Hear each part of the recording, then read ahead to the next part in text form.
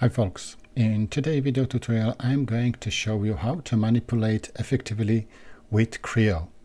On this video you can see that this direct example from you that in the SolidWorks is really easy and the manipulation is quite well, but in Creo it's strange. And in this video tutorial I'm going to show you how to do it properly also with Creo Mechanism. So let's have a look. Over here I have one mechanism. It's an imported geometry from Kuka, so you can see that I didn't model it, but I'd like to reuse it. What I did is only that I have specified the constraint. So for example, if I will select this object and I will select the definition, we can see here that I am able to manipulate and spin model, for example, 360 degree. But opposite that if I will specify and select this component, you can see here that it's not possible to spin 360 degree. So we really have to specify by Creo functionality. I will show you here in the rotation axis. You can set minimum and maximum limits. And what does it mean? For example, I specified 0 value and 337 degree. So what does it mean? If I would like to spin this object directly, the system do not spin the object to 360 degree, but over there is the maximum minimum. Yeah. So let's have a look and check the objects. You can do it by yourself as you want. And one example that if you manipulate with this complicated mechanism, because over here everywhere are the connection, for example, pin connection or cylinder connections. And if you would like to manipulate, so I'd like to only show you that, yes, of course, it's not so easy. And then you spend time and it's unbelievable. It's spin always as you don't want to use it. So first of all, if you would like to manipulate with this kind of mechanism, yes, of course, you can use the dragger and select some point and spin around or move, and the system will move it really on the way or everywhere. Yeah.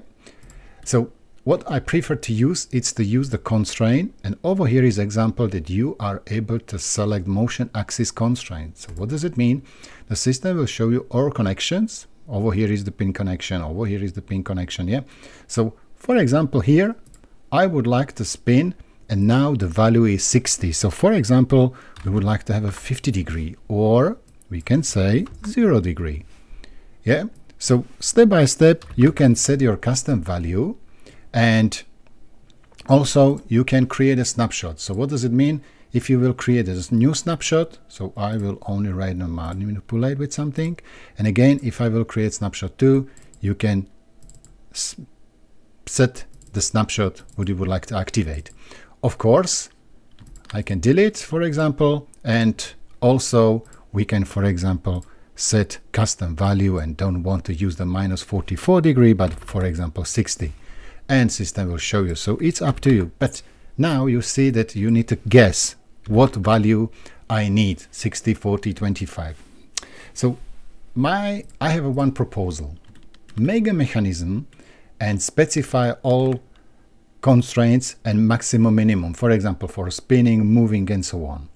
And then I have prepared my assembly, and as the example, I have placed only here some cubes. And based on these cubes, I'd like to show you how to manipulate properly and place your assembly as you really want. In the drag components, for example, as before, I have prepared 2 snapshots, and as you can see, you can set your custom name. So for example, if you have a snapshot 1, you can change it and select 0.01, for example, as the name. So write and enter. And then you can really easy double click and the system will jump where you want. But what we want, we would like to do it from the scratch. So I will jump to constraints again. And over here, I don't want to use the point plane alignment. So I will switch off. It was from previous snapshot. And I'd like to use my custom one. So for example, I will use alignment 2 entities. So what does it mean? You can align 2 surfaces. Yeah. So for example, I will select the bottom surface and this surface. Yeah. If you like it, you see, I'd like to use directly 2 surfaces. And What does it mean? Then these surfaces are constrained here, and you are able now to move with your object, and you can see this is working well. This head, I will call it head, this component is still touching the surface. You can go outside of the selected surface, and it's really great. You can manipulate as you want, and then you can spin the object as possible. Yeah, so the system will catch maximum, minimum, and you can also now, for example, add some value for the additional dimensions. So for example, not 32, but for example 30, yeah, or 40. We can try, yeah, or 50, doesn't matter. So you can move. Also, you can spin and navigate your additional values. So for example, here I would like to specify not minus 31, but minus 25, for example. Yeah, if it is not working, the system will show you the error message because you choose the wrong value. So no problem, specify undo and set some custom one.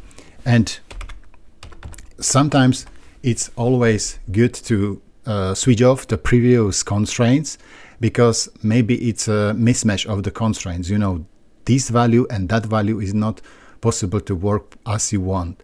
So what does it mean? I will switch off this one, and again you can change the value as you want. Another options what I like to show you is that now my connection of this plane is plane to plane. Yep. So maybe we can create a new snapshot, go back here, and the system will jump as you want. Or what I'd like to do is I'd like to show you that you can prepare some points. Yeah, so on my assembly, give me a second, I will move the component away. I prepare over here the point. So you can imagine that, for example, over here is some pin, and on that pin is the additional point. So I will not create a 3D object, it will be only point. And in the constraints, I will specify that it will be orient two surfaces or align two entities. Over here, I would like to again align two entities, and I will select this point will be directly connected on the edge.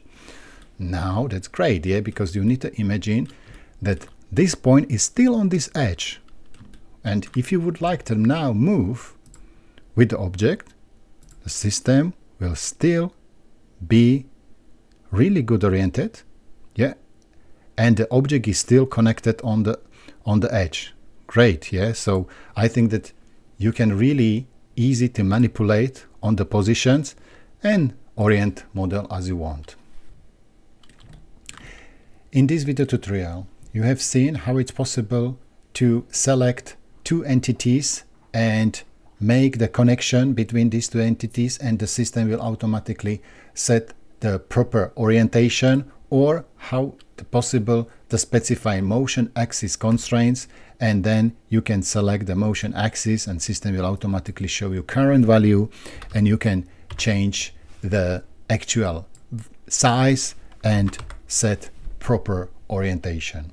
It was a quick example, so I hope so that you like it and you will find it useful for your next modification of the assemblies. Thank you for your question, stay tuned, and bye bye. Vladimir.